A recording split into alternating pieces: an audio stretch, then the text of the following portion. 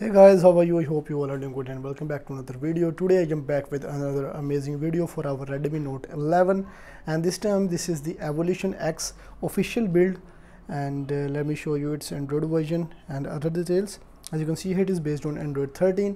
Evolution X version is 7.9.7. Security patch is 5 August 2023. So this ROM is kinda smooth and stable for daily usage. So in this video I will be showing you its full review and what things we get in this ROM, what features we get in this ROM, and is it stable for daily usage, and I will also tell you how you can install it out on your Redmi Note 11. So without any further ado, let's get started. Before starting the video, make sure to subscribe to my channel and also press the bell icon for the future updates. So first of all, let's start from the performance. The performance of this ROM is just nailed it. It is just awesome, and the battery backup of this ROM is also pretty much great. As you can see here, the animations are also played very well. Every application is working smoothly.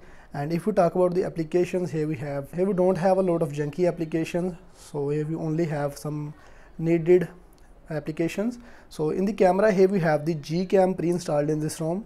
So as you can see here we have some options, but I have enabled the taskbar. You can simply operate the application from here. It is pretty much convenient for multitasking. Let me turn it off, and if you want to turn it on, you just need to go into the home settings.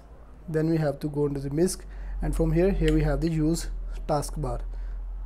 Just turn it off and you can turn it on right from here.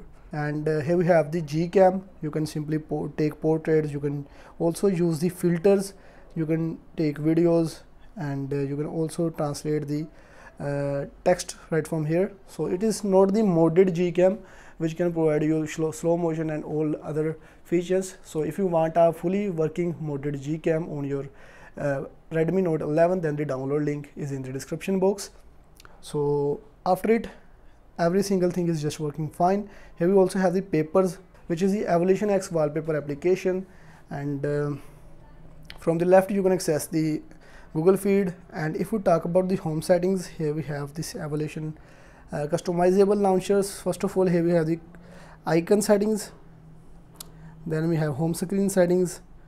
So a lot of options are available. You can also enable the themed icons for the search bar as well, and double tap to sleep is also available. App drawer is available.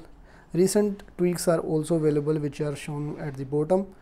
So then we have suggestions and MISC. In the MISC we also get the option to hide and protect the applications right from here. No need to download and install any third-party application to protect your applications. So other than that, I also had a Geekbench test on it. It just scored 414 on single core, and it scored 1458 on multi-cores. These scores are pretty much like normal, but this ROM is not normal. It just comes with a huge battery backup, and the features and performance of this ROM is just amazing. So now let's go to the settings. First of all, let's have a look on the quick settings. Quick settings looks like typical. Then we have the setting UI. It is also pretty much typical. Here we have the evolver. Here we have available customizations. So first of all, here we have themes option. Here we have theming settings. From here you can change the theme style. Let's try this one. So a lot of theme styles are available. Rainbow is also available. So it just changes the color profile of your theme. Let's try this one. Here we have color source, then we have tint background, and here we have dark theme. Then we have option to change font style, icon pack style, Wi-Fi icon pack, navbar style, and some other icon settings. Then we have status bar settings. Here we also have icon settings. You can also enable custom logo, which is shown right here. You can also change the its style and position. Here we have network indicator, battery style, battery percentage. Battery bar is also available. Battery bar icons, status bar icons. You can also make the color icons colorful, notification count, and all other options are available. Then we have notifications, and in the notification we also have the in-call vibrations. Then we have quick settings, and after it, here we have power menu. You can enable a lot of items into the power menu. As you can see here, advanced reboot is also available, but I accidentally clicked on reboot system, so we have to wait. So the advanced reboot is also available right here. So after it, here we have gestures. In the gesture we have system gestures. In the system gesture we have to tap to start action. You can simply select an action right from here, like take screenshot, play or pause media, and you can simply double tap on the back and it will perform the selected task. Isn't it awesome? Then we have quickly open camera, system navigation bar, one-handed mode, which is also pretty much useful. Then we have press and hold power button, double tap to check, and it is also working. After it, here we have swipe 3 fingers for screenshot, playback control and prevent ringing. After it, here we have brightness control over the status bar.